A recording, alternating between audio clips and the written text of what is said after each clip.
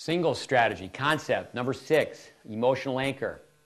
Hold the line. Hold the percentage line. You're in the most offensive position. The ball's below the level of the net.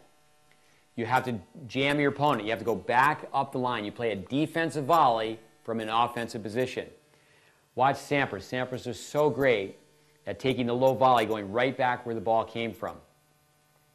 I love to ask students questions. I want feedback. And I say, why hold the line? The answer, when it comes down to information in tennis, has to start with the beginning.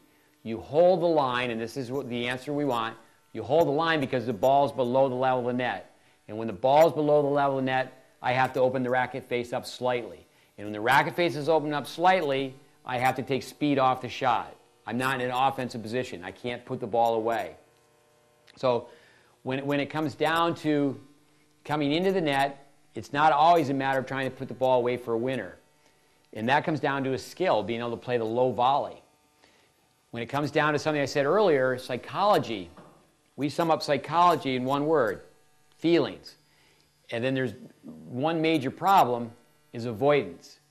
And then many times players will avoid going to the net because they haven't done their homework. They've hit so many more ground strokes than they have volleys.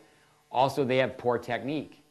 But put that down when it comes down to just the 7 concepts that hold the line. Hold the percentage line. Ball's low, you go right back where the ball came from. You jam your opponent, and then hopefully it's on the very next ball that you get a high ball, and then you put that ball away.